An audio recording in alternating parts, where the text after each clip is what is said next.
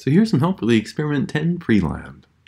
The first question says compare and contrast the terms primary standard and secondary standard. So a standard is something that you compare other things to. It's a reference. A primary standard is the original thing that you compare things to. You can make copies of a primary standard, but ultimately everything is being compared to that original reference. So, as an example to clarify this, let's think about the kilogram. Ultimately, the kilogram, every time you weigh something in grams or as a kilogram, it's comparing it to a piece of metal that's underneath two vacuum-sealed glass bell jars in a vault at the bottom of a basement of the International Bureau of Weights and Measures outside of Paris. So you can see that building at the bottom right here. And you can see a picture of the original primary standard of the kilogram underneath those two bell jars. And it's not a completely random weight. They were trying to recreate the weight of about 1 liter of water at 4 degrees Celsius. But ultimately, every kilogram is a comparison to that exact piece of metal. And that's why they try to preserve it so much, by keeping it under vacuum under those two bell jars. Compare that with a sort of kilogram you could buy on Amazon or at any store. Those are getting knocked around and being chipped off all the time, and so those aren't as accurate as the original kilogram. But they're copies, and they let you do useful work. So those copies would be secondary standards. So secondary standards are copies of primary standard that you can use more regularly. Question 2 says, calculate the mass of oxalic acid dihydrate needed to prepare 500 milliliters of 0.25 molar oxalic acid solution. And at the bottom left, you have solid oxalic acid. You can see what that looks like. And on the bottom right, you see what a solution of oxalic acid looks like. Oxalic acid is toxic, and it's in the roots of rhubarb. So, whenever you read a chemistry question, the two things you first want to find, or identify, is one, what are they asking for? So here they're asking you to calculate the mass of oxalic acid dihydrate. So I'm going to write that down. We're looking for grams of oxalic acid dihydrate. That's the unit for mass. And then the other thing you want to identify is what are they giving you? And those are usually in numbers. So here they give us 500 milliliters and 0.25 molar solution. So I'll write those two down. Now, once you have those written down, if you can't make connections between them, then look at the units and see if you can break any units down into simpler units. So for example, here, that capital M, molarity, that is actually moles of solute over liter of solution. So I could break that down. I could rewrite that as 0.25 moles of oxalic acid dihydrate over 1 liter. And when I do that, I see that there are connections between the pieces of information that I have. So for example, I have 500 milliliters. I can connect that with the liters in that. So I can get from milliliters to liters. I can use the molarity as a conversion factor to get from liters to moles. And then once I have moles, I can get from moles to grams using the molecular mass from the periodic table.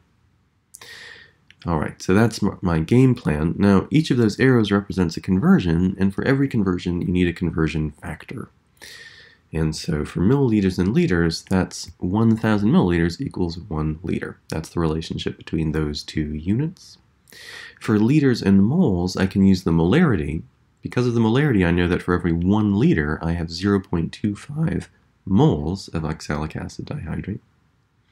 And then to go from moles to grams, you would just add up the molecular mass. So for example, if you look on the periodic table, underneath the C in carbon is 12, so that's how much 1 carbon would weigh. We have 2 carbons, so that's 12 times 2 is 24. You do that for each element here. If you add them all up, you get I got 126 grams of oxalic acid dihydrate in every 1 mole of oxalic acid dihydrate.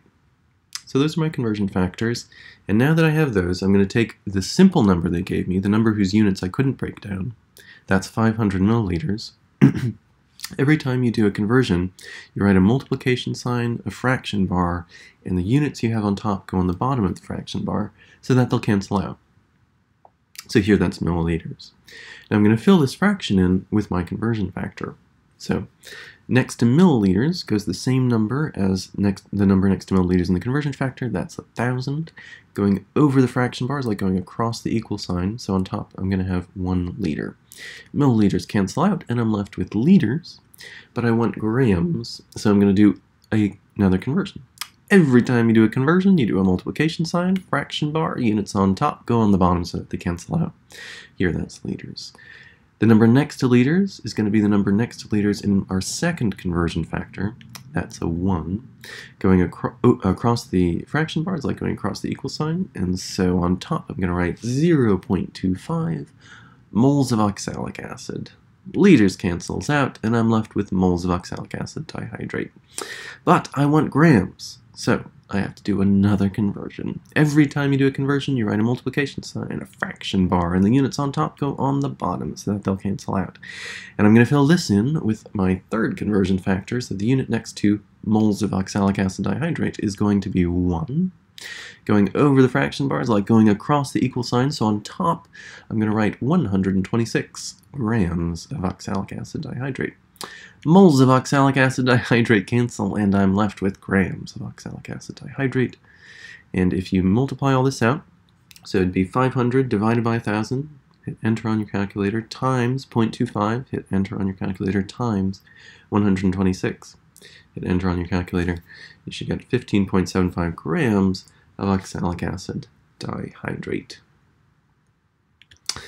Question 3 says, during a titration, a student used 31.92 milliliters of a sodium hydroxide solution to neutralize 30 milliliters of 0.2488 molar oxalic acid solution.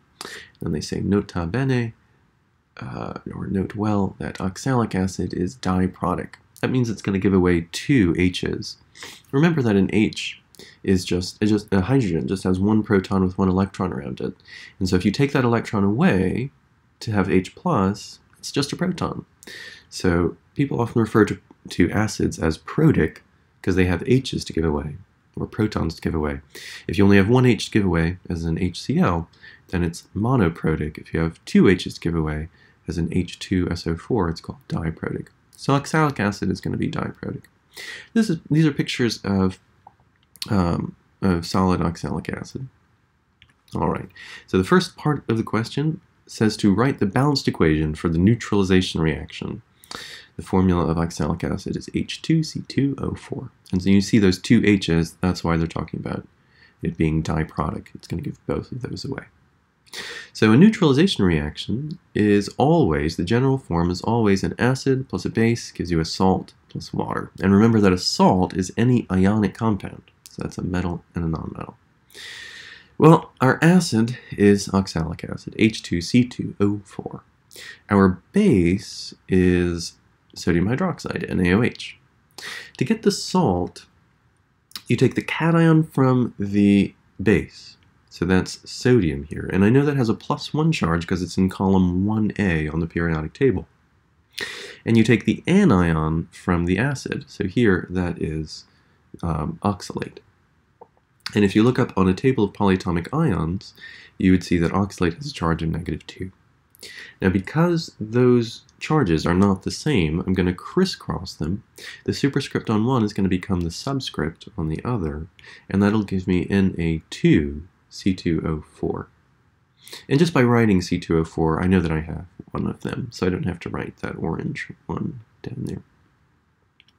So my salt is Na2C2O4, and then water is going to be H2O.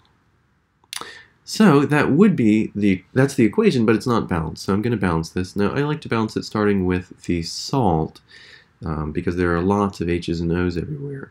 So here I have 1 sodium on the left, 2 sodiums on the right, so I need to put a 2 in front of that sodium hydroxide. And then to balance the hydrogens, on the left I have 4, 2 coming from the acid, 2 coming from the base. On the right I only have 2. So if I put a 2 in front of water, that would balance the hydrogens, and I can check to make sure everything is balanced now. 4 hydrogens on the left, 4 hydrogens on the right, 2 carbons on the left, 2 carbons on the right, 4 plus 4 oxygens coming from oxalate plus 2 coming from sodium hydroxide. That's 6 oxygens on the left. 4 coming from oxalate, 2 coming from water. That's 6 on the right, so oxygen is balanced. And then 2 sodiums and 2 sodiums. And so sodium is balanced. So that's the balanced equation for the neutralization reaction between oxalic acid and sodium hydroxide. Part B asks how many moles of oxalic acid were present in the sample. Okay, so they give us that we have 30 milliliters of oxalic acid and that the concentration is 0.2488 molar oxalic acid solution. And remember, molarity is moles per liter. So here, I can break those complicated units down into 0.2488 moles of oxalic acid over 1 liter. And now I can see how the units connect. Milliliters is going to connect with liters. So I can go from milliliters to liters. And then I can use the molarity itself to get from liters to moles of oxalic acid. So now I just need the conversion factors for each of those arrows. I know that there's 1,000 milliliters in every 1 liter. And from the molarity, I know that for every 1 liter, there's going to be 0.2488 moles of oxalic acid. Okay, so I take the simple number they give me, the number whose units I cannot break down into simpler units, and I'm going to do a conversion. So I do a cross bar, units on the top go on the bottom so they cancel out, and I fill that in with my first conversion factor. The 1,000 goes next to milliliters, going over the fraction bars, like going across the equal sign, so 1 liter goes on top. Milliliters cancels, I'm left with liters, but I want moles, so I have to do another conversion. Every time you do a conversion, you write a multiplication sign, fraction bar, units on the top go on the bottom so that they'll cancel out, and I'm going to fill this in with my second conversion factor. So, next to liters goes a 1, going over the fraction bars, like going across the equal sign, so on top it's going to be 0.2488 moles of oxalic acid. Liters are going to cancel, and I will be left with moles of oxalic acid. So you'd take 30 divided by 1,000, hit enter on your calculator, times 0.2488, hit enter. You should get 0.007464 moles of oxalic acid in the sample. Part C says how many moles of sodium hydroxide were needed to neutralize the oxalic acid. Okay, well let's think about what we know. From part A, we have the balanced equation. So we can relate moles of oxalic acid to moles of sodium hydroxide. And from part B, we have the moles of oxalic acid. So I can take that moles of oxalic acid and convert it to moles of sodium hydroxide. Every time you do a conversion, you write a multiplication sign, fraction bar, units on the top go on the bottom so that they cancel out. And I'm going to take the number from the coefficient in the balanced equation. I know that for every 1 mole of oxalic acid, I'm going to have 2 moles of sodium hydroxide. Moles of oxalic acid cancel, and in this case I'd be left with 0.0149 moles of sodium hydroxide. I'm just taking 0.007464 and multiplying it by 2 and hitting enter. D says, what is the molar concentration of the sodium hydroxide? Remember that molar concentration is moles of solute over liters of solution. So we just need moles of sodium hydroxide and liters of solution, and we'll be done.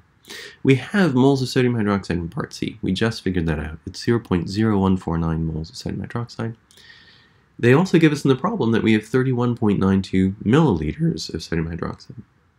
Now, molarity is moles per liter, so I have to convert those milliliters to liters.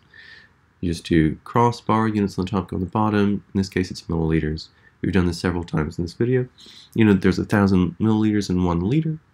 So fill those numbers in, and here you'd just be taking 31.92 dividing by 1,000. You'd get 0.03192 liters. So plugging that into the formula for molarity, which is moles of solute on top over liters of solution on the bottom, you'd get 0.4668 molar for this particular example. So, and just a note on pronunciation, that capital M, the unit itself is called molarity. But when you read it next to a number, you say molar. So 0.4668 molar. But that's describing its molarity.